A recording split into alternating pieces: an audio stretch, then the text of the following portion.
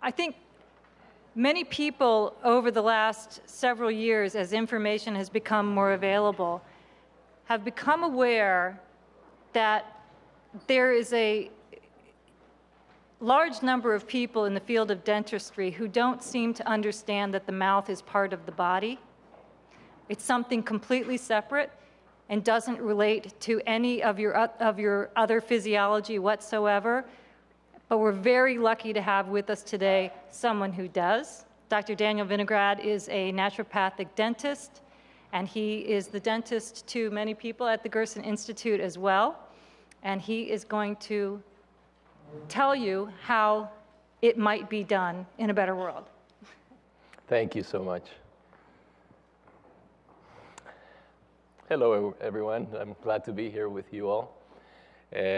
With this weather, I would expect half of you would be down at the beach, so I got to commend you for being here. Who do you trust? So maybe we're going to start thinking a little big here to start out the session, but who do you trust? We have so much information nowadays, sometimes too much information. It used to be that if we had to find something out, I remember as a young person, I had to actually hire a research team to find out anything I wanted to know or go to the library, and now it's like, right, it's right here. And so I get a lot of patients coming in and saying, Doc, I read this. And this is what is best, this or that. And, you know, and it seems to me that some people that have done some great research, but all of a sudden they have too much information, they don't know what to do with it. I think a lot of that applies to dentistry. What's good, what's bad, what materials, root canals, this, that, right? So again, the question is, who do you trust? Should you trust me just because I'm standing here? Absolutely not. And I'd like to propose to you that if we really start thinking big, outside of the box, you really, whether you're religious or not, there's a concept that I think is important to understand, is that if you have a very scientific mind, you have to understand that we are right now, us sitting here, each one of you, we're a result of 1.5 billion years of evolution. Wow. I mean, talking about thinking big, right? You will have a religious inclination, you could say there's incredible godliness inside of each one of us. So when I say, who do you trust? There's really no better answer than yourself. We just need to learn how to listen because we are full of information. Every cell in our body, as a scientist, I think, has 1.5 billion years of evolution. What does that mean? It's been learning. Every cell has been learning up to this point. So when people say, you know, I have this feeling or there's some intuition, we've been learning how to disregard that. The only thing we really should pay attention to is what our mind dictates, right? And I think that's a mistake. You know, in Chinese medicine, they talk about heart-mind as one entity. And I think they got it right. You know, we tend to disregard and start just thinking up here, making decisions just from here. So I think it's very important for us to really understand, to trust our decisions, to trust ourselves, and to trust our instincts. Does that mean that you're going to make decisions all by yourself without any knowledge? No. Does that mean that you don't want to rely on experts? No, but you have to use that intuition to know who you trust, what information you trust, who's trying to sell you something, right? And who's really trying to give you information that you can rely on. So,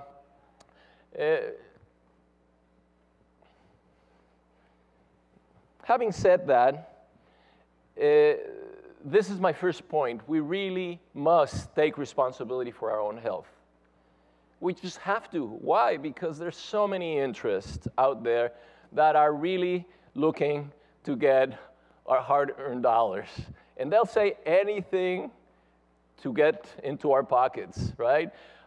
Having said that, there are wonderful people out there. I've spent many, many years going down to Guatemala and Peru, and I've had interaction with incredible doctors, dentists that give up their time are incredible people. So there are lots of people out there that are just incredible people.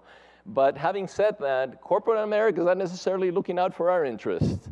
And so from now on, or maybe 10 years back, when the corporations started basically taking over and influencing governments and so forth to push their agendas, we have to start advocating for ourselves.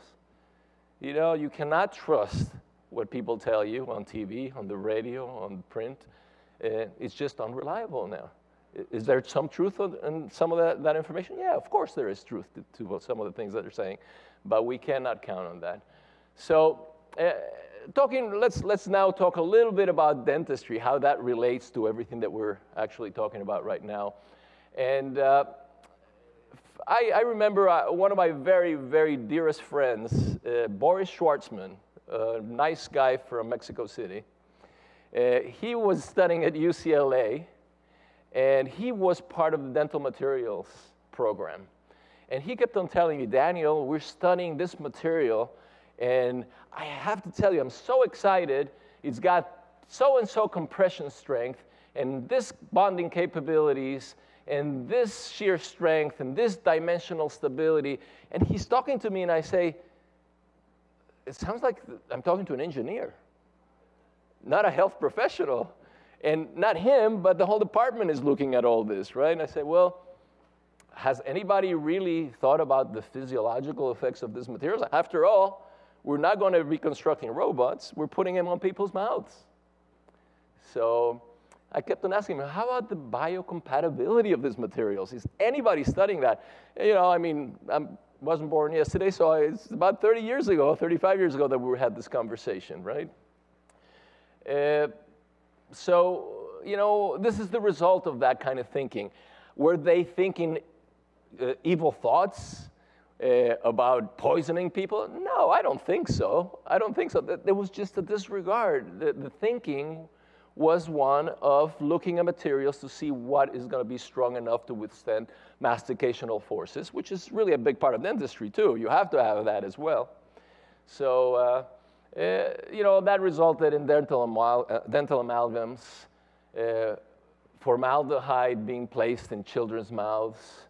It's just a great deal of evidence showing how a lot of these materials are so toxic that you wonder, how is it that we even thought about putting them in people's mouths to start out with? We're going to show a little bit of evidential studies that show how the mouth and the body are connected. Part of the Industrial Revolution and the specialization all created situations where doctors became more and more specialized. And all of a sudden, this guy was a specialist in lungs, and this guy was a specialist on the right toe. And so by the end of the day, we're looking at little microcosms of things, right? But we really stopped separating everything. We started separating the fact that every part is connected, right? Everybody knows that song, right? The shoulder bone connected to the, right? It's all connected. Again, traditional root canals were a result of that as well. People just looking for some kind of very practical way to solve a problem. Did they solve some problems? Absolutely. Did they bring other problems about? Absolutely. Let's talk a little bit about mercury amalgams, and this is quite interesting. In 1833 is when they first came, the amalgams were brought to this country by a couple of Frenchmen. And, people started going crazy about amalgams because all of a sudden you had something really hard there you can place, and people could go back and chew, right? I mean, so that was, yay, let's hear it for amalgam. But these are our first heroes. The Society of Dental Surgeons, ASDS. Those are the first guys that dressed up in Superman and Batman uniforms, They had this awareness back in 1844 in saying, hey, mercury is one of the most toxic substances known to man. And if you wanted to be part of them, and they were like the most prestigious institution, if you wanted to be part of them, you had to sign something that said you would not use amalgam. So, wow, you know, back then somebody had some awareness. But, you know, soon after that, by 1856, this group disbanded, and the present American Dental Association took over. Is the Dental American Association the enemy? No. But again, you know, they have a certain focus, they have a certain history. There was a big component of the new American Dental Association that was called the American Amalgamist Association. That was really a subgroup of this that were really pro-amalgam. And this is where really the foundations of the use of mercury amalgam. However, we know that mercury is one of the most toxic elements known to humans. How are we living with that kind of... And you know, some people say, well, you know, the amalgam gets mixed, the mercury gets mixed with a lot of the silver and cadmium, and it gets fixated. Who knows? I don't know that. And whether it's true or not true, do I want to have that in my mouth? Whether people decide whether it does or it doesn't. There's some good studies that show that definitely there's leakage of mercury. So I'm convinced. But even if the people are not convinced and they say, you know, amalgam is really stable and it doesn't hurt anything, well, why would I want to take a chance of putting something that's 50% mercury in my mouth, right? Now, this is not me. This is not some holistic dentist telling you this. This is the Department of Health and Human Services. The United States government is telling you mercury is number 3 most toxic element that they have found. So in the 1970s, I began to ask my colleagues to stop using amalgam. I mean, I say, you know, they kept on saying, it's safe. I said, well, you don't know that. Do you agree that mercury is toxic? Yes, I agree that mercury is toxic. Well, whether we find out or don't find out, why would you want to start using this, right? I mean, why would you want to use this at all? And this is mostly the answer that I got.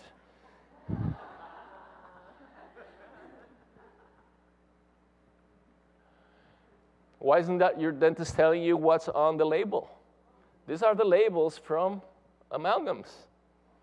You can read for yourself what the manufacturers are telling you, or me as a dentist, about amalgam, right? And I know in this country, amalgam is still widely used. So we can't change the world all at once, but you know, it's people like you that have awareness, that care, that are here instead of sitting out on the beach, that this message is important for.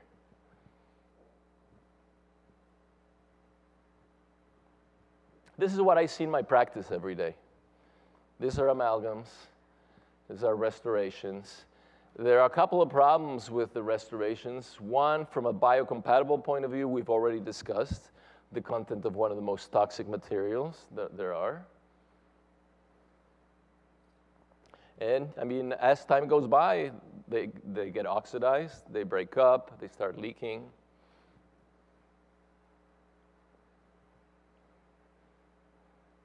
So this is very commonplace in every dentist practice. This is what we're seeing after amalgam has been in the mouth. And you'd be surprised. Some of this, I'll ask a patient, well, how long has this been in your mouth? Someone will say, you know, since I was a little kid. Other people will tell me 2 or 3 years, and amalgams start looking like this. Now, the other problem that we're having with amalgams is that an amalgam is very hard, and with time, it starts expanding. And when it starts expanding, it starts actually breaking away from the tooth, and it is so hard that it starts cracking teeth. And I don't know if you can see here, I don't have the, but can you see the crack line here? Is that easy to see? And one here? As after removing the amalgam, you can sometimes see the crack lines, and they're so common. I probably do 30 or 40 crowns a month from people that have had cracks from amalgams. Of course, I see a lot more amalgam restorations than most dentists because of what I do, and people want to get them out. But still in all, it's incredible. You know, half of the amalgams that we take out have cracks on the teeth already if they've been in there for any period of time. So even from the physical point of view, from the engineering point of view, this is a material that is doomed to fail. So hopefully in 5-10 years we can be sitting here and this lecture will be stored somewhere because amalgam will no longer be used. That's my hope. And this is, you know, before and afters. There are so many ways now to clean up a mouth, to get rid of a lot of those restorations. And we have materials that can actually do the job for us and remove all that toxicity and the possibility of cracks. And, you know, a lot of the teeth crack and we end up having to think, do we need to do a root canal now? God forbid. Do we need to extract the tooth? You know, what do we do with a cracked tooth now? Sometimes we can repair them. Sometimes we put a crown on them. A lot of times we lose the tooth. So good if anybody here has amalgams, you know, when you get home, good thing to really revisit the issue and see if you can get cleared of that, both from a physical point of view, from a systemic point of view. Now, this is one of the biggest questions that I get asked all the time. People call my office, well, what protocol do you follow? And it's the same person that has been looking in the internet for 2 weeks and researching, which is a good thing, right? And you know, there are quite a number of protocols that people follow. International Academy of Oral Medicine and Toxicology, I'm a member of that. They have their own protocol.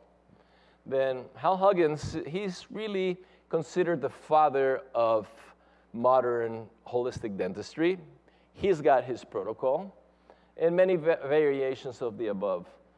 I suggest if you're going to ask your dentist what protocol you follow, that he may give you an answer that you want to hear. Oh, I follow Al Huggins' protocol. Oh, great, I'm coming, you know.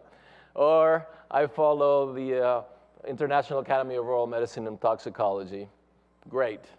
So my suggestion to you is that these protocols are very good guidelines. It's important, but don't take your eye off the 8 ball.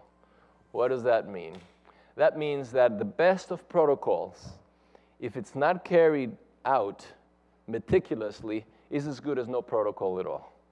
So the quality, and again, we're going to talk about trusting your instincts, trusting who you're going. You know, when you find somebody that you can really resonate with and you trust, that's the person that you want to go to versus somebody that was recommended to you in the internet or is following such a protocol or another.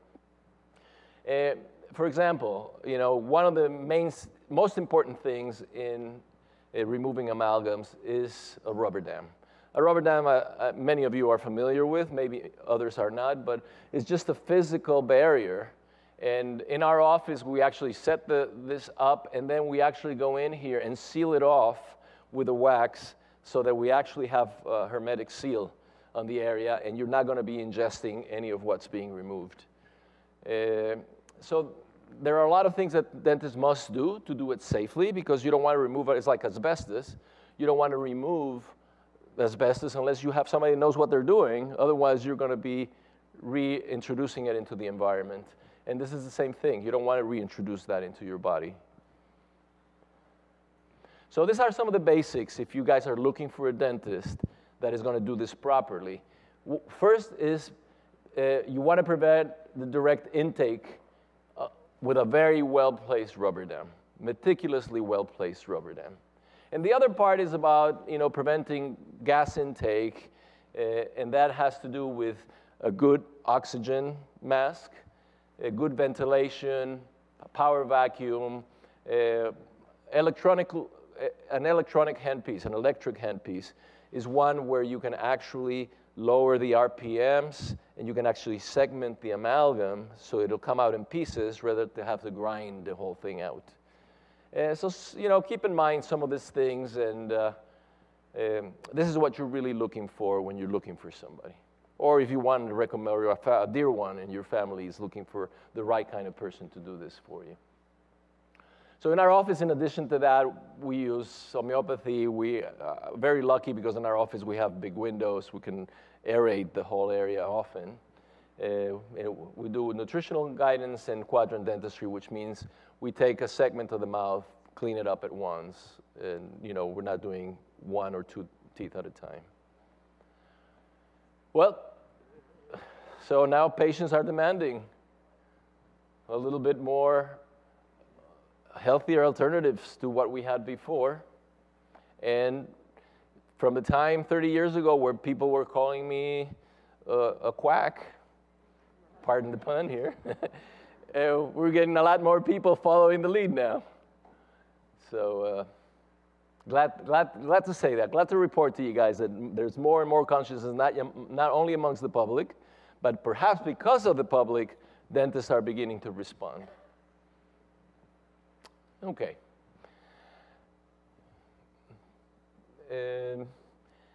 Let's shift gears a little bit, and we'll have a few moments for questions after this, if you'd like. What we're talking about, how we start viewing the human body as sections, as individual sections, and oh my God, maybe it's my liver, but nothing functions in a vacuum in the body. Everything is connected. And what have we found about the mouth and the physiological connection? Well, a lot of research has shown, particular research has been done on heart disease and how bacterial infections in the mouth actually are affecting the heart. Now, if you go and do your research, you're going to find actually articles that say no link. There's absolutely no link. And you're going to find articles that are going to show a definitive link. So for me to come and say there's an absolute link that has been shown scientifically to be the case, not the case. It's not true. However, they have found that a lot of the bacteria that hide in the gums, and many of you probably know the difference, they're mostly anaerobic bacteria. Anaerobic bacteria are the kind that doesn't like aerobics, air. They actually hide in the gums because they are deadly afraid of oxygen, right? And that's how they actually get their colonies to proliferate. And once you start getting gum disease and you start getting the space between the gum and the tooth is very important, because that's where the bacteria actually hides itself, yes? And after we start getting 3 or 4 millimeters of depth in the pockets between the tooth and the gum, the bacteria start cheering because, hey, we're untouched now. They can't get to me, right? At 2 or 3 millimeters, you can get in with your toothbrush and clean it out every day. Once you get 4 or 5 millimeters, that becomes a serious problem because the bacteria are untouched, unharmed, and unexposed to air. So these are, what we see in the office too, more advanced stage. And for example, when you see this area right here, if I would take a probe, a little instrument, and go down here, most likely than not, my instrument will go way down to here. This is where the bottom of the pocket would be. And so we have all this area right here. The toothbrush can probably access that, and all this area down here that is no longer accessible, and creating a lot of damage. So this is what we're talking about. This is the gum. This would be healthy with a very little space here. This is unhealthy when we start having very, very deep pockets here. Now, why am I putting so much emphasis into the pockets in your gums? Because these are the organisms that we find, the anaerobic organisms that we find inside the gums, that we're also finding in heart disease. Same bacteria we're finding in heart that is diseased. And lately, they found the same bacteria in pancreatic cancer. Wow.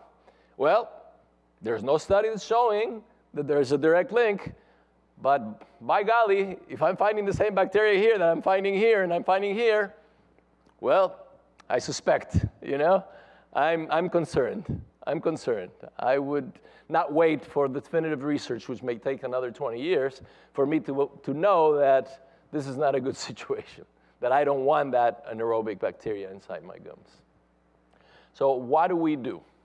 So in the past, what we've done is basically brushed our teeth, and it's amazing to me that more dentists do not take the time to teach people how to brush their gums properly.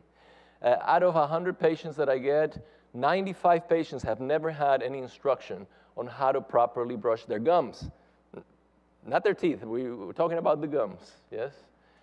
So part of the traditional hygiene is still very much of great importance, yes? How to properly brush your gums. I usually instruct my patients to brush their gums just with water and take some time and physically get in there and remove the bacteria from the pockets. And then they can actually go ahead, put some toothpaste on or whatever they like to use and brush their teeth as a separate activity. But I like them to give the gums a lot of attention for the reasons that we've already explained. And of course, the dental floss does the job that the toothbrush cannot do. However, what has happened is in my practice, I've had people that come with 5, 6, 7, 8 millimeter pockets. In the past, what do we do with these patients? Well, most dentists will do what we call deep scaling. I'm sure some of you have either had it or heard of people that have had deep scaling. Well, deep scaling is fine and good. It's a wonderful procedure. But if you're going to see the dentist once every 6 months and he does a deep scaling for you, well, what happens between the 2 appointments? Right? All this bacteria are still growing in there. So the second thing we would tend to do is we actually trim those gums back, which is called gum surgery. And we'd cut them back. The roots would get exposed. They get very sensitive. It's probably the lesser of the 2 evils to have all this bacteria there or to have your gums trimmed back. But it's not a pleasant thing to have longer roots and sensitivity and all that. So I know some of my patients saying, Doc, what else can we do? Can we do something else? Well, of course, you don't want to continue to have that bacterial count in there. But there was one particular patient, a dear, dear patient of mine, her name is Judy. And she said, Doc, I just don't want to get rid of my teeth. Her teeth are dangling, big pus pockets, 7, 8, 10 millimeter pockets. And she says, Doc, there's no conversation here. I'm not doing anything about this. Well, I said, Judy, we need to really talk about the biological component of this, you know. So we got her to get a water pick. And this was many, many years ago. But Judy's still my, the one individual that really motivated me to develop this technique. And then we got her to start using the water pick. When she started using the water pick and got proficient at it, which sometimes takes a week or 2 to get comfortable with it, we added an ozone machine. I don't know if I'm sure many of you guys are familiar with ozone. Many dentists use ozone. My feeling is that ozone is a little bit irritating when it's in the air, but once you get it in water, it's very safe.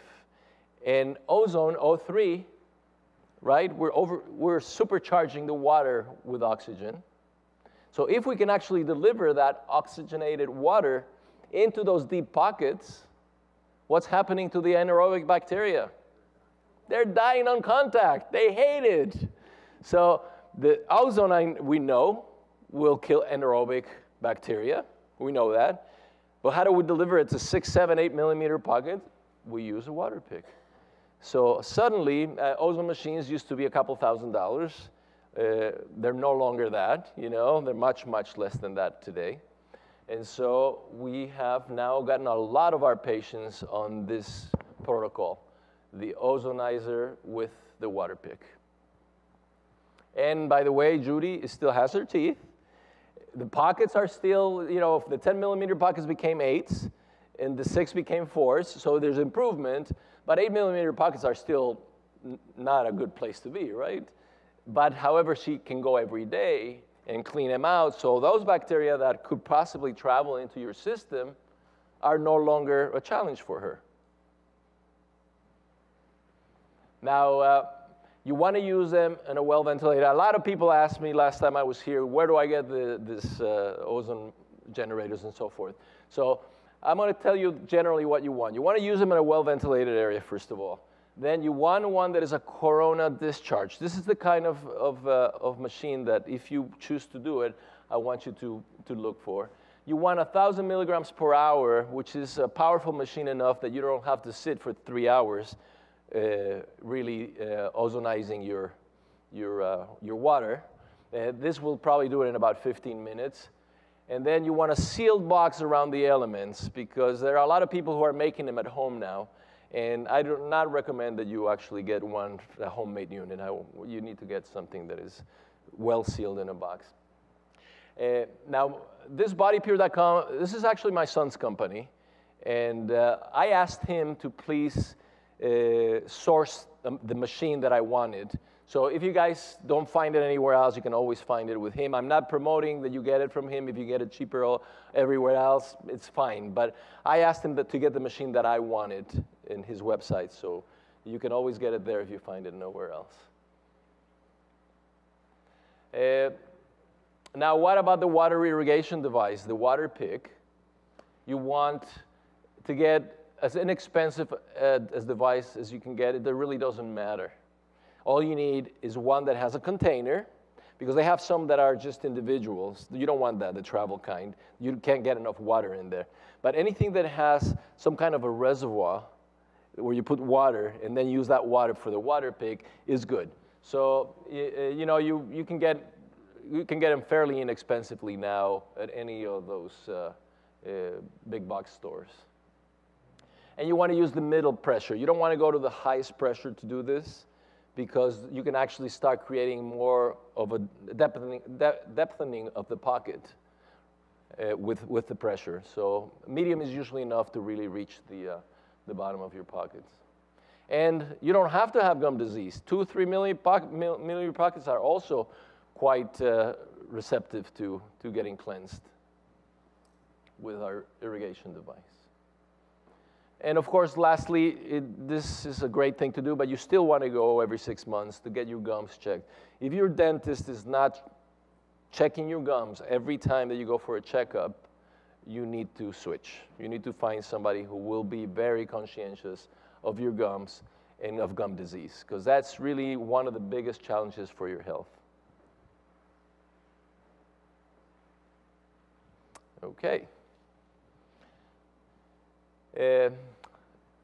This is another big question, and for me it's been one of the most challenging issues in my practice, and this is a root canal controversy. Who in this group has heard that root canals are not good for you? Okay, so traditionally we have heard root canals are not, but what do you do when a tooth is killing you, right? You're in terrible pain, you go to the dentist, he says you need a root canal. It's a first molar, and you have to decide, what do I do? Do I do a root canal? Do I extract this tooth? If I extract this tooth, how's that going to impact my chewing ability, my quality of life? And if I extract it, do I replace it? Do I not replace it? So this is a challenging question, both for dentists and for the patient, right? So these are some of the choices that we have to make. Now, what is happening when somebody needs a root canal? In most cases, we have a tooth. Inside of here, we have a vein, an artery, and a nerve in a package going on the inside of the tooth. So usually when we need a root canal, it's because we've had a breakage on the tooth, on the integrity of the tooth, the white part, that has actually created or given the ability to bacteria to actually introduce themselves into the canal, where there's a lot of blood supply, a lot of nourishment for them, and so it creates great inflammation. As you can see, if you get a tummy ache and it starts hurting you, you get the distended stomach, and it eases off a little bit of the pressure and the pain. In the tooth, if you get that area inflamed, there's no place to go. It's against hard structures. That's why toothaches are so terrible. They're so difficult to manage. So what are the options to replace extracted teeth? Well, the first question is, let me back up a little bit, do we extract it or do we do a root canal? Now, a root canal, traditionally, a dentist will come in and remove all this tissue, which is soft tissue, infected tissue, and will actually fill this canals up to here, optimally, with a material. Some of the objections to root canals in the past, number one, is that you no longer have that blood supply from the inside of the tooth. Is that the only blood supply in the tooth? No, you also get blood supply from around the tooth. But yes, if you have a root canal, the tooth becomes a little bit more dehydrated, more brittle with less blood supply. But the biggest issue is not so much that. The biggest issue is that the filling materials that have been used in the past have been, number one, been hydrophobic, which means they hate moisture, and there's always going to be moisture, and so they actually contract and create spaces between the material and the tooth. The second problem is that they've been incredibly toxic. The materials used in root canals have been incredibly toxic in the past. So I, for many years, stopped doing root canals. I began about 7, 8 years ago with the advent of new materials, where now we make a decision based on the individual. If you are a strong individual, not immune compromised, you're not dealing with a severe illness, I would consider doing a biocompatible root canal, where now I will fill those canals with a biocompatible material that's actually hydrophilic, expands and seals the material really well, not giving place to those gaps that we had before, where the bacteria used to actually get in there and colonize. If I have somebody that is immune compromised, somebody who's dealing with a severe challenge with their health, then we have to look at the big picture. We don't want to keep a possible focus of infection in the mouth when you're dealing with such a severe issue. So again, trust yourself, trust the people that you're around to make good decisions. Look at the big picture. Don't just go with what you've read on the internet. So I'm giving you information here so you guys can actually make good decisions for yourself together with your health professional. Now, once we've decided we've extracted the tooth, what do we do? Implants, fixed bridges, removable bridges, Maryland bridges. So those are the 4 most common options that we consider in our practice.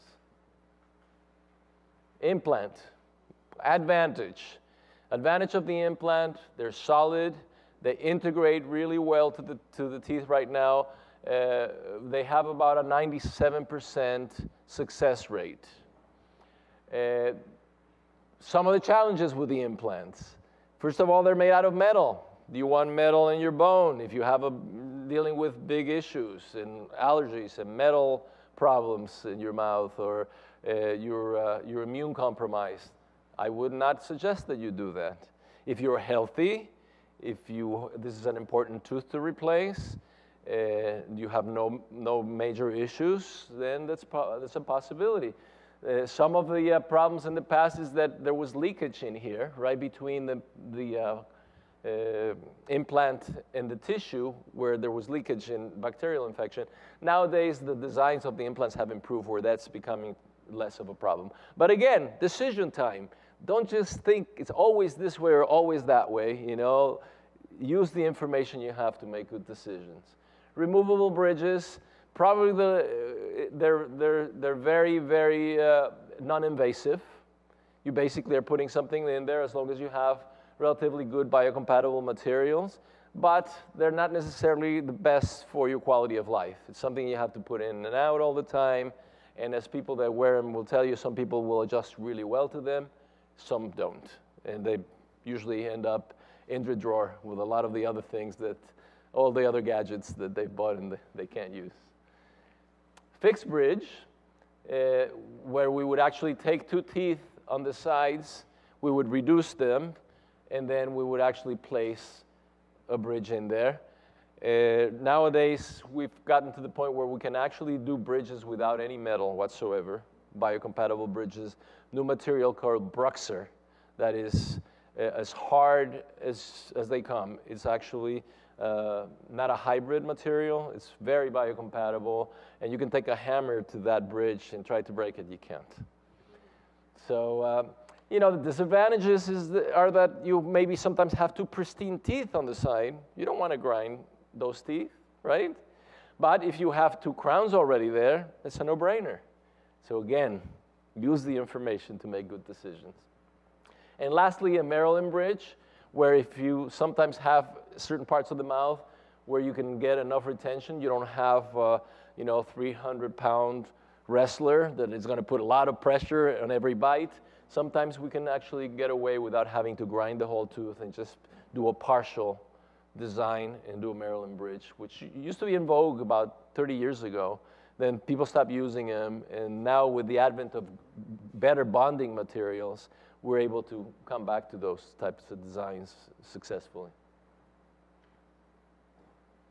And that's basically what you have to, instead of preparing the whole crown, you just actually have to remove a much lesser amount of enamel off the tooth to get that bridge. Now, what materials can you use in crowns and bridges? Porcelain to metal, and then the metals are non-precious, semi-precious, and precious. No matter what metal you're using, unless you're using pure titanium, they're all different amalgamated metals. Not to be confused with amalgams. There's really no mercury there. But amalgamated, and a lot of them have platinum, nickel, so forth.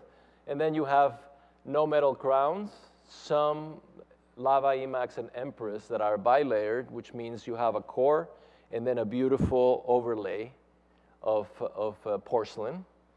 And then you have the pure zirconia. The pure zirconia is by far the most biocompatible material and the best crown from a health point of view. However, sometimes we don't use them in the front because they're not quite as beautiful as the bilayered. So again, if you really don't want to have a kind of dead-looking bridge or some crowns in front, then you might want to choose to go bilayered. If it's in an area where it doesn't show or you just really don't care, you can always use the pure zirconia called Bruxer crown. And again, it's about creating a good team around you guys, trusting the right people, trusting yourself most of all, to know when to trust and when not to trust. And if you have any questions, feel free to contact me. I have a personal website where I talk a little bit more about my urban farming, my tilapia growing, my trees, a lot of my meditation practices, and a little bit of my philosophy on dentistry.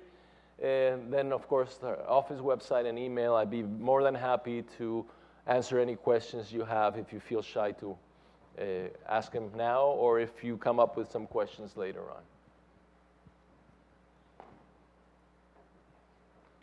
I'll leave that up for a couple more minutes, and then I'll put this back. So I hope I brought some good information for you guys, and you can go back and really learn how to really trust your own instincts. And with some information, put those things together like the Chinese. Use your heart, use your mind at once.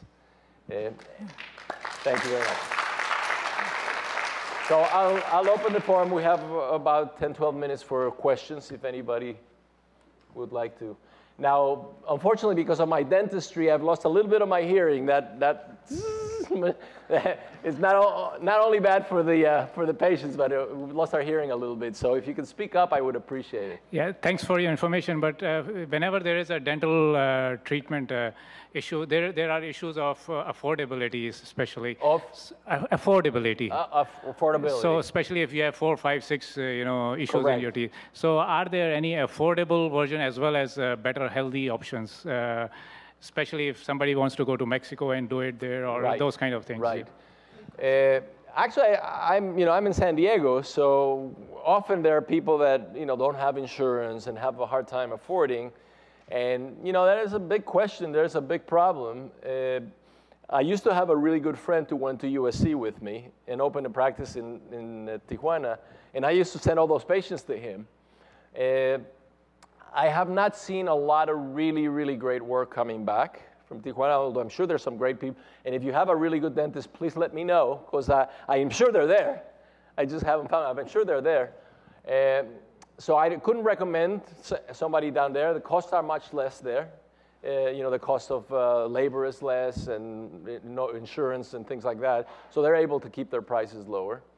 And if you don't find somebody like that, I would suggest that you have to, maybe make some compromises. First of all, is what we do for our patients is we do a treatment plan. This is where you are now. this is where I want you to be, where you want to be, in perfect health.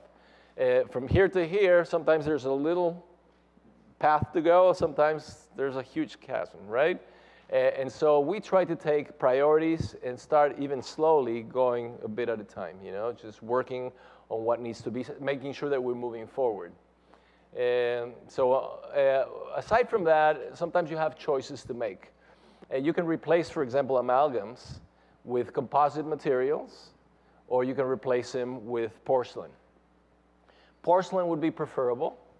It's a much more biocompatible solution.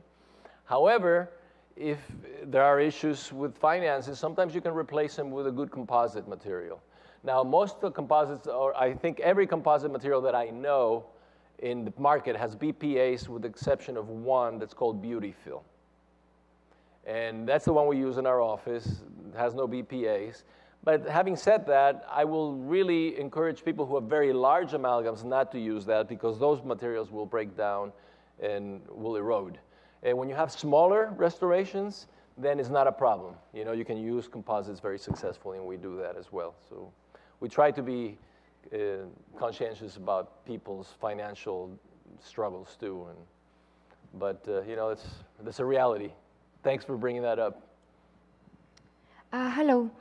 To take out the traditional root canal or do this replacement with these biocompatible materials, what is the, is it an operation? Is it a big thing to take out the roots, or it is better to fill them with this biological thing, or I don't know, I would like you to... I'm not sure I understand your question, but let's work with this. No, root canals. Yeah. So in a root canal, we're basically, let me see if I can go back enough to. How do you take it out? Okay. So you understand the root canal is actually, they take off only the inside here. The tooth stays in place. Everything stays in place. They're only taking out this little material here, which is like a little bit of tissue. Yes? So a traditional root canal, they remove this, they enlarge this area a little bit, and then they fill it with material. Now, that's what a root canal is. A biocompatible root canal, the only difference between the two is that a biocompatible material is used to fill this area right here. But how do you take that out? Okay. Now, a lot of patients come over to try to change all the root canals for a new root canal, for a biocompatible root canal. And then we decide whether we want to just take the tooth out or if we want to retreat this with biocompatible material. So a lot of the times, dentists put very large metal posts to reconstruct the tooth into this canal.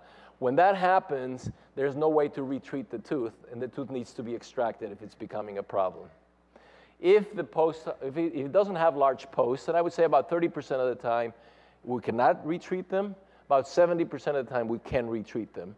So what we do is we have special computerized machinery that they're rotary files that we go in there and actually remove all the material. The tooth still stays in place. Nothing has happened to the tooth. It's only the inside. It's like a tunnel inside that gets worked on. So we would go in here and remove all the old toxic material and refill it with a biocompatible material. Which is not toxic at all. Which is not toxic. Actually, it's a material, it's a calcium hydroxide based, and they use it a lot in hip replacements and knee replacements to regenerate bone. So if you take this material and just put it here on the bone will grow around it quite happily. Dr. Vinograd, I have one from the live stream. Does rinsing with hydrogen peroxide prevent most gum infections? Some dentists believe it introduces free radicals and may be toxic to rinse with. Yes. I agree. I don't think it's the best solution. It will kill bacteria, and some people will use it. Sometimes we'll use 50-50 with water, and some people will use bacteria. But having an option of doing that or ozone, which is just plain oxygen, it's a no-brainer. Why would you want to use anything that's irritating and creates free radicals when it will do the job in cleaning the bacteria, number one. Number two is it will only reach bacteria on the surface, if you're just rinsing, it's not really going to help you much unless you're using a water pick with that to really deliver the material deeply into the gums. So we have two issues. One is the delivery system. We want to have a delivery system to get to the bottom of the pockets. And second is we want the most biocompatible, clean type of substance that will kill the bacteria. Ozone therapy has been proven to be much more effective than even antibiotic therapy in killing bacteria, anaerobic bacteria inside the pockets without any side effects. I mean, you're basically introducing oxygen concentrated water. And I'll be right there. And then how do you avoid cavitations when having teeth removed, such as wisdom teeth? How do you avoid cavitations when having teeth removed, such as wisdom teeth? Okay, well, cavitations has a lot of different definitions for different people. We don't use the word cavitation anymore for legal, because of its legal implications. There have been dentists have been sued because they were claiming they were doing cavitation. So I will address mostly what the concern is, which is when a tooth gets infected, the bone around it gets infected. And so sometimes when dentists extract the tooth and don't go back in there and really scrape that infected bone, and often, especially in wisdom teeth, not only you have infected bone, but you have little sac that was actually engulfing the tooth as it was coming out, and it was never dissolved, and that creates at times, often enough, it creates cysts in the area. So you got to get in there and get that little sac out as well as any infected bone around it. So you just want to have a dentist that will be conscientious and go in there and really clean anything that is infected around the tooth. For example, if you have a tooth extracted for orthodontic reasons that is not infected, really there's no issue. But the issue is when you have an infection and the tooth has actually moved into the bone tissue. I have two questions, doctor. One on the root canal. Do you have to be an endodontist to do that? I'm not an endodontist. I probably do 5 or 6 root canals a week. Okay, so you don't. No, you don't have to be. There are times when you want an endodontist to do it. I don't refer my patients to endodontists because I haven't found anybody in San Diego who's using the biocompatible materials. That's good. And nowadays we have computerized systems. It's not what it used to be. Endodontics used to be quite complicated before. We use a rotary system that is connected to a computer, and I go in there and it tells me exactly when I've reached the very tip here, and it auto reverses. My partner calls it root canal for, what are those books? For dummies. So it's become a lot less complicated to do a root canal. We usually do a root canal in about an hour from beginning to end. But now it's shorter time? Shorter time, okay. Yeah, better materials, better instruments, and so forth. Having said that, there might be some cases that are complicated enough that need to be referred to the endodontist. And of course, the dentist himself needs to feel comfortable with the endodontic procedure. So it varies from person to person. Another question, sir. You mentioned about the using of the water pick. And the mouthwash. What do you say about the mouthwash? No, it's not a mouthwash. It's actually a machine. No, but I'm talking about the mouthwash. When you put the water in the water pick, the water container. Correct. Is it advisable to put the the mouthwash in there, or do the mouthwash after you do that? No mouthwash. I've never advocated mouthwash. Okay, so Yeah, I think mouthwashes dehydrate the tissues. They have high levels of alcohol. I don't advocate mouthwash at all. So not at all? No. Okay. The only thing I'm advocating is using an ozone generated machine. You have a little tube. It has a head on it. You put it on the container with the regular water, purified water, hopefully. And you let it sit there for 15 minutes, and that becomes your super mouthwash. Thank you. Yes. We have another one, Dr. Vinograd, from Sure. the chat room. This is from Mary, and she's looking at you from this camera. And she's asking, are there any problems biologically with the materials used in dentures, traditionally used in dentures? Yes, there have been quite a number of For a susceptible person, you really must be quite careful in the materials that you use. Materials have advanced quite a bit. They've become a lot less toxic. There are now flexible partials that are being used that are quite benign and also easy to use.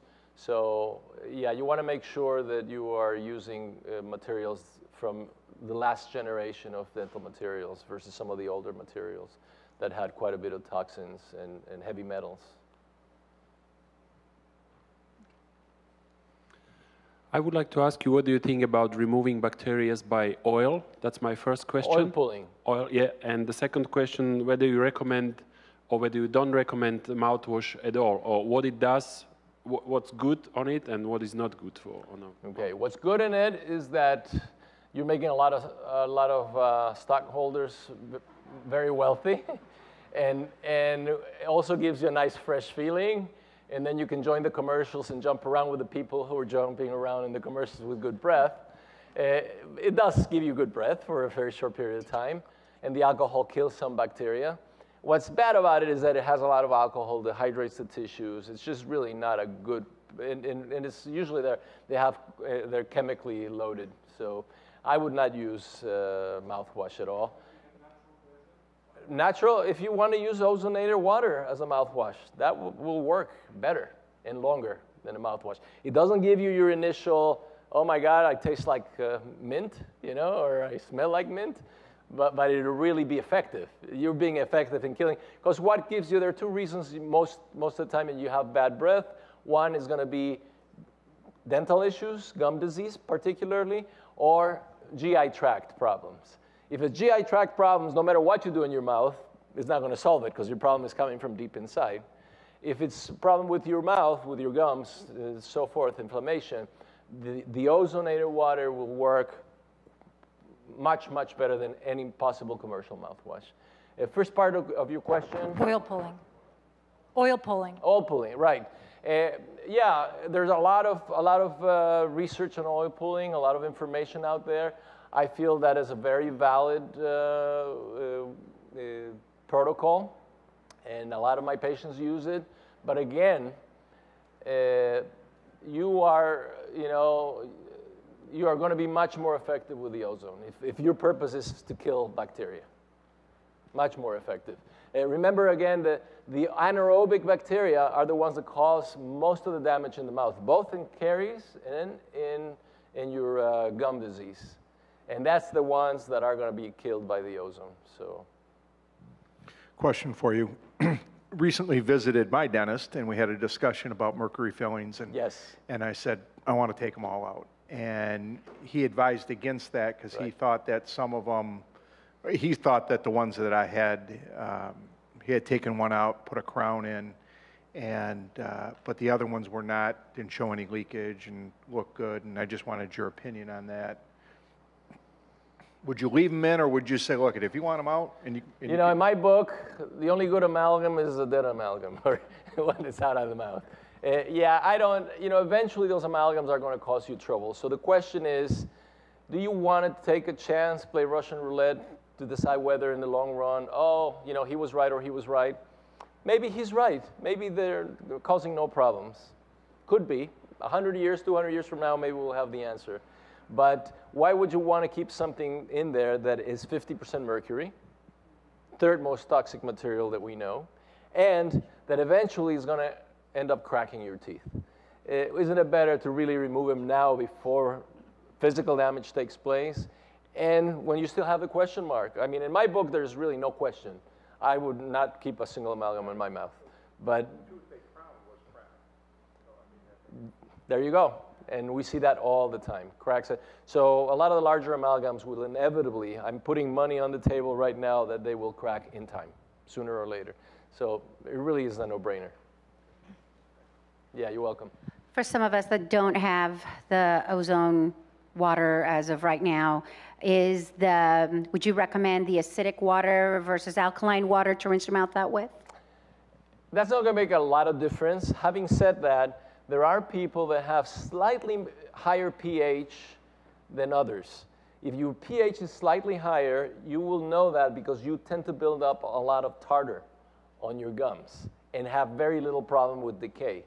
On the other hand, if you have very acidic saliva, you will tend to have a lot more decay and very little tartar. Those are the two extremes. Of course, there are people in between.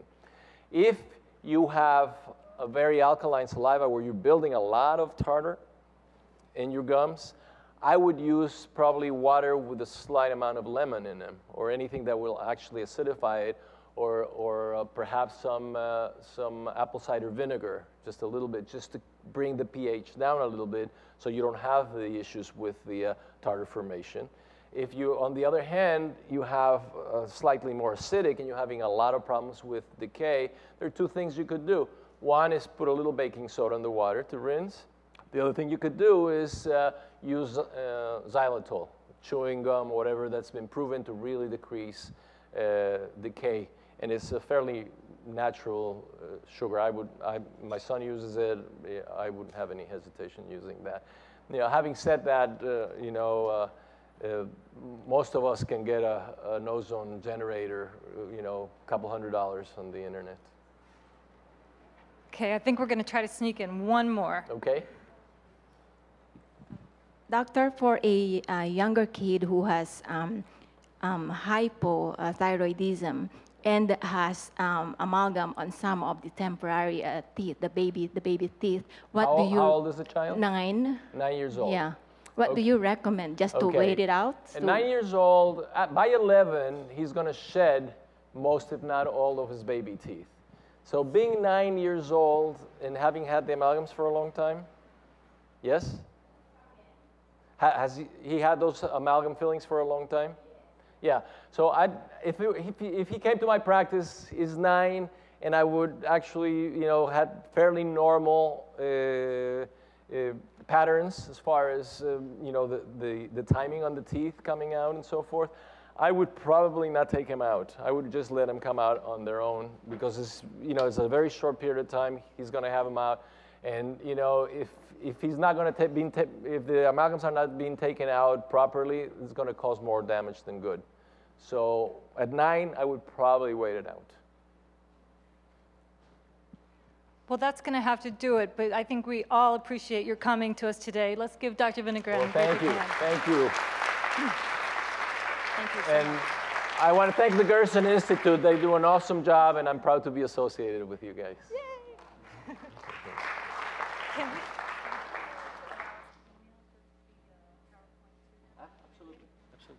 We're going to include in the email package that we send to you next week when we get around to it, or when it's all compiled, we're going to include Dr. Vinograd's PowerPoint presentation, so you'll have all of that also.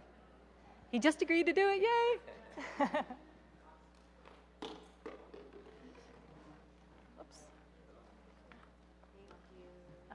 If you guys just want to take a couple more quick minutes to finish filling out your evaluations, and when we leave, we're going to put them out in the holder that's out there in the hall.